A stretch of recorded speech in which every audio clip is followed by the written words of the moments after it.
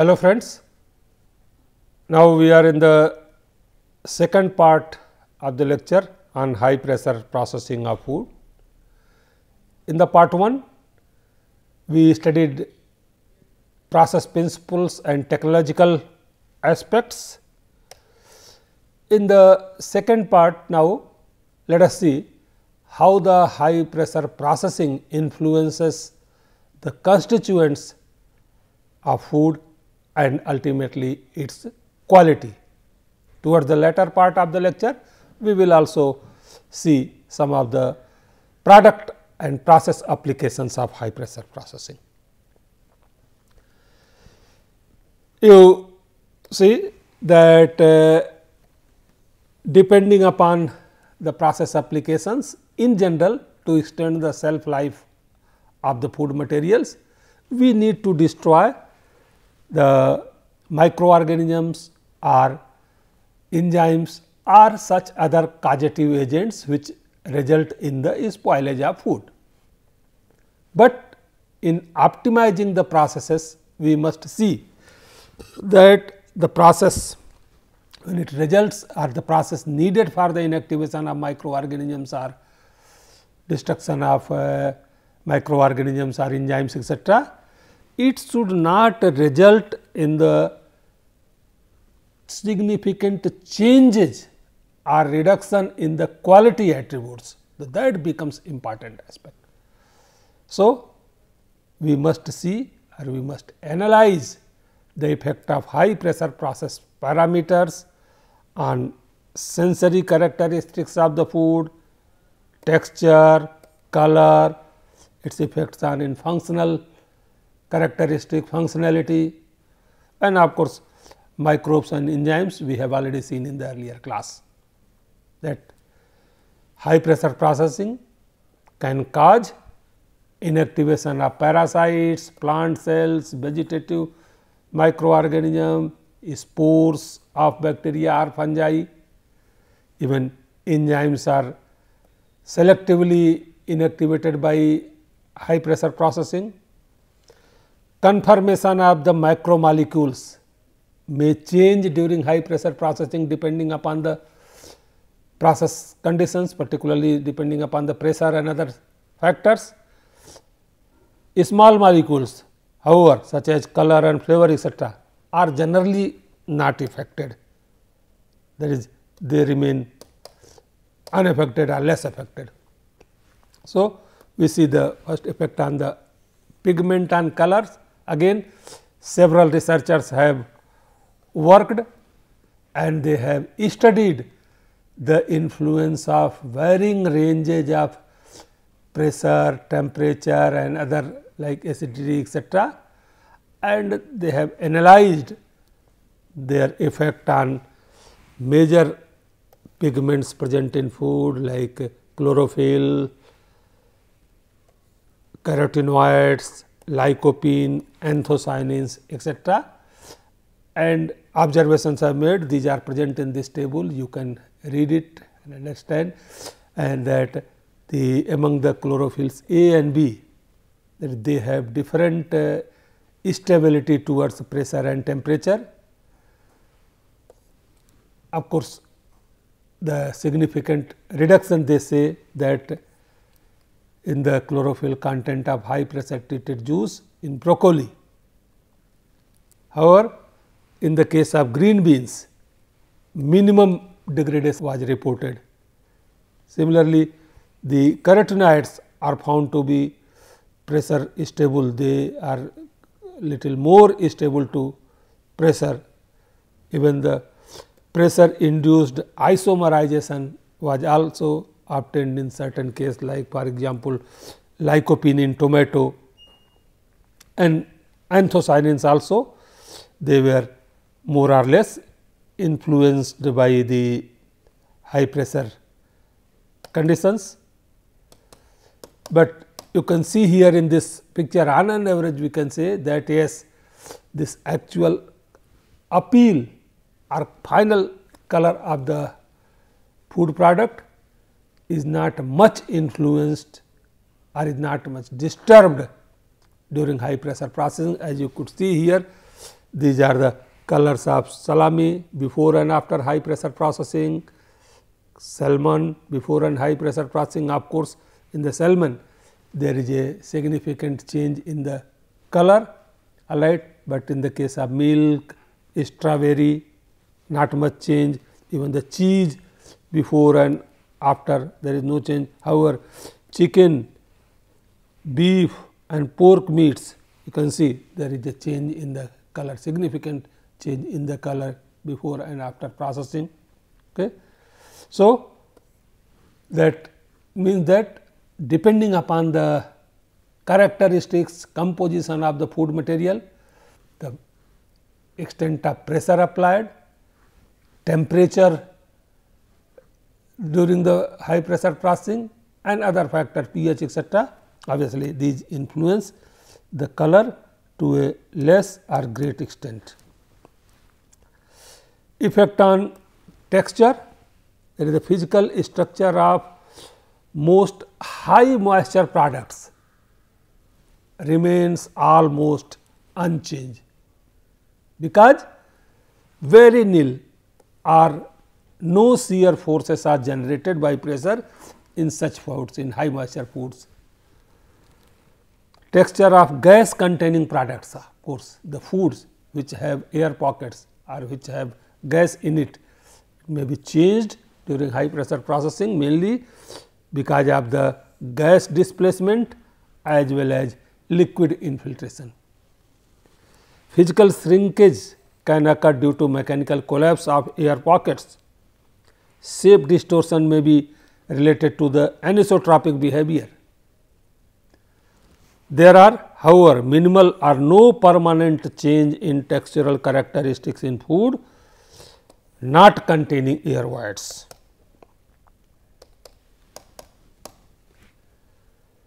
The effect of sensory attributes of the food during high pressure processing. The high pressure treated sausages were considered more cohesive and less firm than heat treated sausages. High pressure treatment could preserve delicate sensory attributes of avocado and assured a reasonable, safe and stable shelf life. High pressure treatment of meat, fish, however, resulted in the increased oxidation, and this probably due to the release of the metal ion during high pressure treatment from the myoglobin or hemoglobin. And this metal ions which are released during high pressure, they may cause auto oxidation or oxidation of the fat, and if not controlled, they can negatively affect the color and flavor of these products. But in nutshell, we can say that will depend again on the type of the material, material characteristics, extent of pressure applied, temperature, etc., which will influence. Some researchers, again lot of reports are available on this aspect in the literature.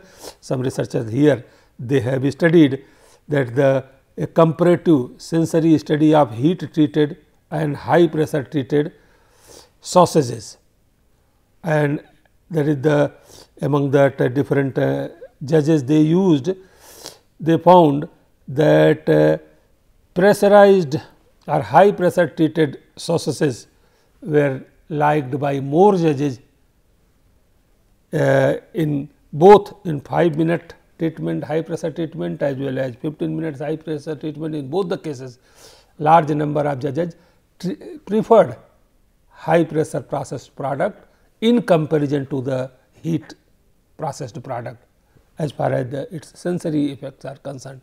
Also, there is a shelf life comparison of orange juice was made based on the changes in the sensory characteristics of the juice during storage, and it was found again that is even the temperature ranging from 0 to 15 degrees Celsius, that is the high pressure treated juices were stable for longer period than those of the thermally pasteurized juices. So, this again indicate the effect of high pressure processing a parameter and sensory attribute may be influenced or may depend upon the conditions prevailing. In this case, now in this slide, the pressure denaturation you have earlier seen in the lecture part 1, that is the enzymes. Enzymes are also basically protein in nature. So, they get denatured with the high pressure treatment. So, this denaturation of proteins as a function of pressure is a complex phenomena, and it depends mainly on the structure of protein, range of the pressure applied, temperature, and of course, pH of the system. In this figure, you can see that the pressure and temperature effect on denaturation of the protein. On x axis temperature is plotted, y axis pressure in megapascal, and see that in most of the food that is around 250 megapascal, that is it goes with the whole times, all right. That is, this is the line where delta G value is 0, that is before that the protein is present in its native state, and beyond that is means, for example, that is if the food protein is exposed to a pressure of around 300 megapascal or so at 30 degree Celsius temperature, all right, it may be denatured. So, that indicates oligomeric proteins are dissociated by relatively low pressure, whereas single chain protein denaturation occurs at pressure greater than 300 megapascal. Pressure induced denaturation is sometime reversible, that is during decompression or when the pressure is released from the system, when material comes to its original state, there may be renaturation, the protein might take their original shapes, and of course, this renaturation after pressure release, it may take a long time depending upon the again type of the protein and other characteristics. The effect of high pressure on functionality of the protein has again been studied by several researchers, and lot of observations have been made, and these are reports are available in the literature. Depending upon the pressure and temperature, sometimes the functionalities are improved, right, and sometimes the pressure, if it is very high pressure, it may have some adverse effect. Like casein micelle in milk, they get destabilized at 400 megapascal pressure. Beta lactoglobulin in milk, if the milk is pressurized at 450 megapascal for 15 minutes, its solubility is reduced in comparison to the unpressurized or controlled milk. Similarly, metmyoglobin dimerization occurs when metmyoglobin is treated at a comparatively higher pressure like 750 megapascal for 20 minutes in the pH ranges of 6 to 10, and maximum dimerization was found at its isoelectric pH. Ovalbumin in egg remains fairly stable when they are pressurized at 400 megapascal. In soya protein, a pressure of 300 megapascal for 10 to 30 minutes was found necessary to induce gelation. Soya milk changed from a liquid state to solid state after treatment at 500 megapascal for 30 minutes, means that is under this condition the proteins are completely coagulated, they are precipitated. So, we can summarize that influence of this high pressure process parameters on various functionalities of the systems, particularly proteins, etc. It may depend upon the nature of the system or the pressure other factors available. Similarly, the effect of high pressure process on the gelation or gelling behavior of the food materials In the earlier class we have seen that the process of gel formation is the macroscopic consequence of protein denaturation on a molecular level, and not only also it may be because of the changes in the microstructure of other biomacromolecules like polysaccharides etc. Gelation by high pressure treatment is attributed to mainly the decrease in the volume of protein. Egg yolk, when it was subjected to a pressure of around 400 megapascal for 30 minutes at 25 degree Celsius, it forms a gel.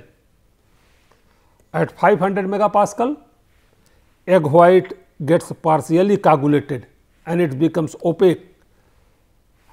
If the pressure is made little more, 600 megapascal, complete gelation of the protein takes place. So, this pressure induced gels of egg white possess a however natural flavor.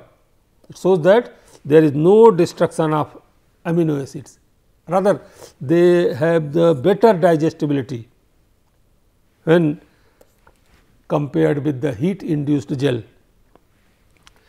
The hardest gel formed by high pressure, maybe 500 megapascal treatment, exhibit 1/6 the strength of heat induced gel. Means that is the high pressure gels are comparatively softer than those of the heat induced gels. Effect of high pressure on starch gelatinization, that is gelatinization may be stimulated by the increased temperatures of pressurization.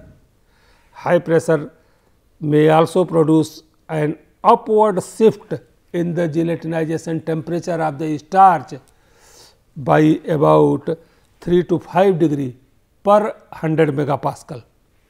Pressures higher than 150 megapascal do not further however enhance the gelatinization temperature. One very interesting thing is that pressure treated starches keep the granular structure intact, and this gives a very good application in the high pressure or pressure parboiling of the paddy and other materials, starch containing materials. Similarly, the effect of high pressure parameters on lipids, that is peroxide value of the IL in high pressure treated cod muscle was increased with the increasing pressure and hold time. Means there is meat is treated with the high pressure. So, IL its oxidation rate etcetera is increased. In the presence of the muscle, that is the oxidation reactions etcetera are accelerated at high pressure. However, when this IL is extracted and it is subjected to the high pressure process, comparatively lower increase in the oxidation, that is they are the ILs in their extracted form are comparatively more resistant to pressure than those in their materials in the muscles etcetera. So, after having studied the effect of high pressure on various constituents and quality of the food materials, let us now see that what are the possible application areas of high pressure processing. And as you see in this slide, the application is wide ranging. It can be applied for both for the product preparation, for having a product with good functional and other characteristics, as well as this can be applied for extension of the shelf life. So, for pasteurization, for sterilization, for texture modification, for bringing out in textural changes, for example, in cheese, yogurt, sirumi etcetera, or it can be used in specialty processes to improve the processes like freezing, thawing, fat crystallization, enhancing reaction kinetics, etc. The high pressure processing has a good potential for its application in tempering of the chocolate. You have seen its influence on the starch gelatinization. So, it can be used for parboiling of the paddy, blanching of vegetables, tenderization of the meat. We have seen that effect of high pressure on proteins. So, the tenderization of particularly hard pieces of the meat cuts, etc. Coagulation and texturization of fish and meat minces. When instant freezing and thawing, thawing is normally a slow process. So, its rate of the thawing, that is very rapid. Freezing and thawing can be obtained without any temperature gradient by use of high pressure processing. Increased water absorption rate and reduced cooking time for beans can be obtained. Even pre-cooked rice for microwave readiness. So, all these can be obtained by high pressure processing. All these effects can be done by having appropriate high pressure processing. Let us see that is the how this pressure shift freezing, that is the high pressure application of high pressure helps in this process. The pressure shift freezing involves reducing the temperature of a food sample which is cooled to around 20 degrees Celsius at 200 megapascal, having water in liquid state, is held in an high pressure vessel whose temperature is regulated at sub-zero temperature under pressure, and then after certain time it is depressurized to atmospheric pressure. So, when it is depressurized, the sample undergoes temperature changes, that is there is a sudden change in the temperature of the sample and it comes to the phase change temperature, that is the phase change from water to ice at the current pressure, like you can see here in this figure, right. That is this is there ice phase 1, 2, 3, 4 and 5 and it is in this liquid phase. So, maybe at 600 megapascal, that is even minus 3 and it is depressurized. So, its temperature will come to that stage where the water will be converted into ice instantaneously. So, this ice formation is instantaneous and homogeneous throughout the whole volume of the product because of the high degree of supercooling reached on the release of the pressure. And this is generally especially useful for freezing of the foods, that is large size foods with larger dimension and in which a uniform ice crystal distribution is required. So, by this comparatively in higher food materials we can get uniformly frozen and that too the ice crystals of uniform size may be found in these products. Another, as I told you, a high pressure thawing. Thawing is the reverse of the freezing. That is, the frozen food is taken out of the frozen environment and put to certain conditions to change the ice to water.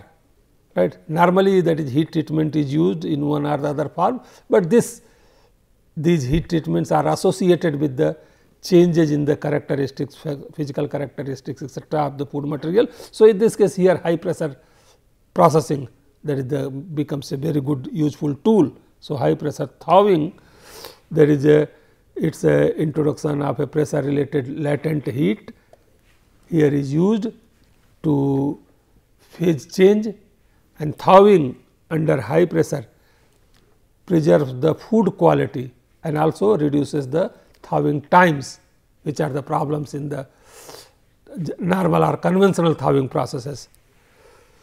In pressure assisted thawing, the phase transition, that is from ice to water, occurs at a constant pressure by increasing the temperature.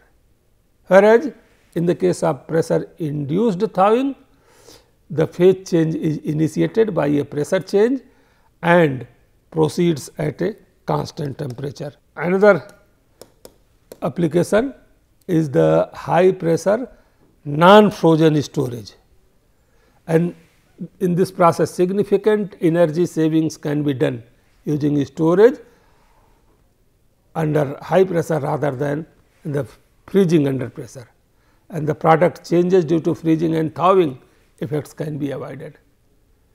Raw pork, when it was stored under pressure, right, there were no drip losses were seen, particularly after thawing. The count of most of the microorganisms in meat samples are reduced by low temperature storage under pressure, and in some cases this reduction in the microbial count is lower than that is obtained by the freezing processes. Now, we come towards the end of the lecture, like by summarizing that is benefits of the high pressure processing. It has immense benefits for both the consumers as well as the industry. For consumers, it provides the avenues for minimally processed foods with no added preservatives. It makes available high quality beverages such as fruits, juices, etc., improved digestibility of milk for infants, particularly lactose intolerant infants, etc. There are reports certain that there are changes in the lactose, so it becomes useful for those, or its digestibility of the milk is improved. Increased choice of the products are there, and more stable products and novel dairy products.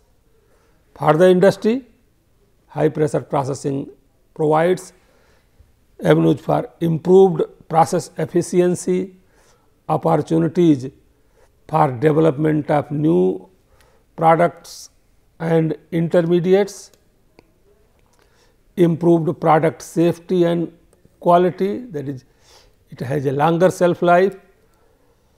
Of course, products that meet the consumer demand for more natural like products that can be obtained easily by this process like high pressure processing, and of course, design improvements might be, that is, we should have suitable type of equipment, etc., for both for solid as well as liquid type of food. Okay.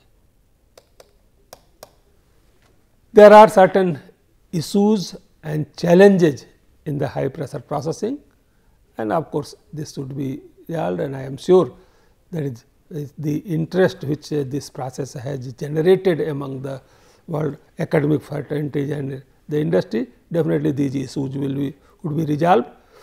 The important issue is the heat transfer under high pressure and process inhomogeneity. In many cases it is found.